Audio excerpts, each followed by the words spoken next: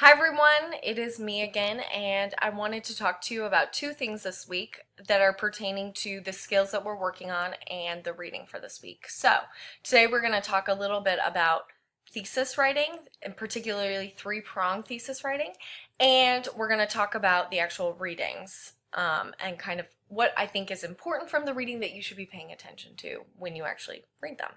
Okay, so let's talk about the reading first, shall we?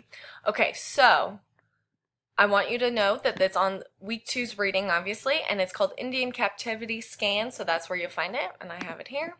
Okay, so I wanted to talk to you a little bit about what we did last week as well. So last week we talked about sourcing, right? And sourcing is what a historian does every time they read a primary or secondary source, right? They ask specific questions of those sources to help them understand them better, right? And those questions, if it's a primary source, are typically who wrote the document, when was the document written, what format was the document written in. That could be a speech, a letter, a diary, those sorts of things. Who was their intended audience, and that will play into their purpose of writing it or saying it or creating it, whatever. And also the significance of it, right? It'll put it, those questions will help you put it in a larger historical context, okay? Then with secondary sources, we also do sourcing, but those questions are a little different, and they're usually pertaining to who the author of the secondary source was, when was it written, but also what time period is it written about, what is their evidence, what kind of sources are they using to create a thesis, so also what is their thesis, and then how are they supporting that thesis, okay? So those are the sort of questions we should be asking. This week we're going to kind of think about primary sources. This week's actually a chapter from a textbook that I really like because it talks about captivity narratives, which I think are fairly unusual and pretty cool. So we're going to talk about I just wanted to give a little background on the format of these chapters because we are going to be using a couple more in the future. So when you're looking at these documents, you're going to have some background that's going to give you some information about the documents and the time period in which they were written, as well as then you're going to have the actual primary sources, which are, or in some cases will be secondary sources, but in this case you had the captivity narratives, which are primary sources, okay? So important about a couple things to look at in the first section, the background sections, are this section right here, which talks about how to read the document specifically to get more information from that might not be laid out specifically in words, kind of reading between the lines and how to do that. Also great contextualization of what's happening during this time period, and then these questions, which are actually sourcing questions, right? So the sort of questions you should be asking when you're reading each of these primary sources, okay? All right, so let me talk a little bit about the captivity narratives. Captivity narratives were created by people who, or written by people who were actually taken captive to an Indian community, right, or tribe. They were usually taken captive in an attack or a raid or some sort of battle. They were essentially what we now think of as POWs and taken back.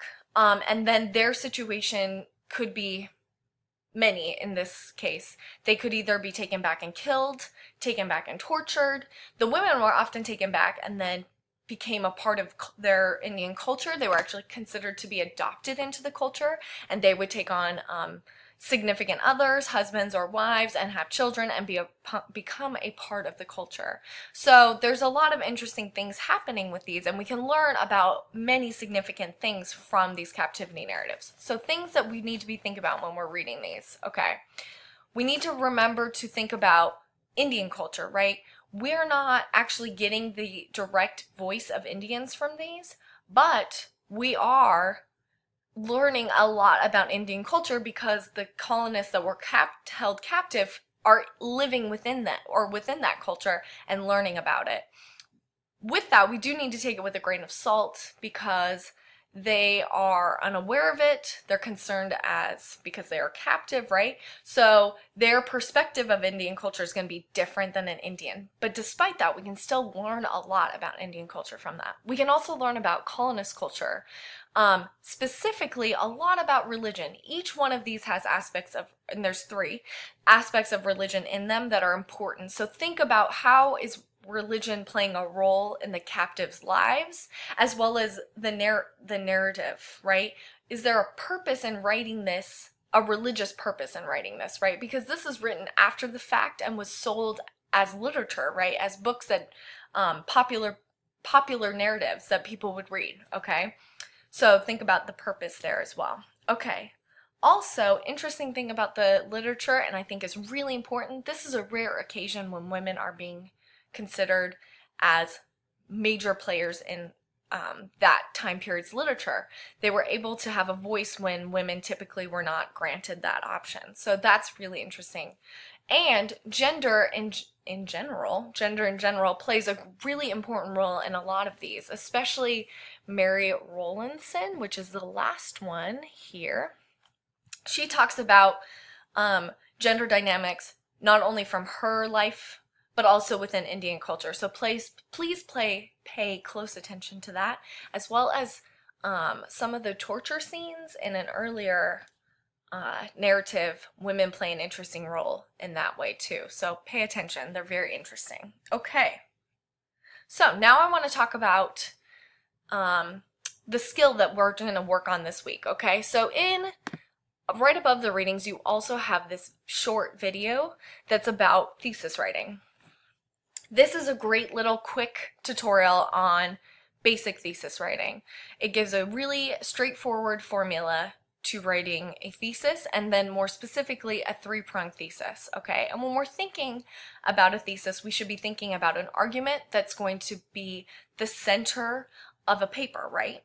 And it's important that the argument or the thesis is going to be related. Every paragraph within a paper is going to be related back to that thesis. And within a 3-pronged thesis, you're not only going to have your argument, but then you're going to have sources of evidence as your 3 different prongs, right? You're going to have 3 prongs that are going to be 3 different sources of evidence that's proving your argument, right? And then those 3 different sources of evidence would be further explained in your 3 body paragraphs of a paper. Okay, so that's a very simplistic way to look at a 5-body paragraph paper, but I think in terms of history writing, it's a very good way to think about it, because history writing tends to be very straightforward, to the point, and it's about the facts. So when you're writing this week's thesis in your, which is one of your questions for your assessment, think about, you're going to be asked, your prompt is going to be, whether or not you believe these captivity narratives are good or bad primary sources. Are they useful? Are they reliable? Or do you think that they're not? And that's up to you to decide, but then you have to have 3 forms of evidence to support that thesis, okay? And you will not need to write your body paragraphs this week, but you need to think about what would those 3 body paragraphs be about, and think about specific moments within the primary sources that could prove your thesis, okay? So that's the skill I want you to work on today, and it will help. We will work on thesis writing, throughout the semester, but which will ultimately be helpful in the way that we are going to write our future papers and work on our future research projects. So please take advantage of this moment to write a very basic thesis, but will be helpful in building small skills to more impressive skills, right?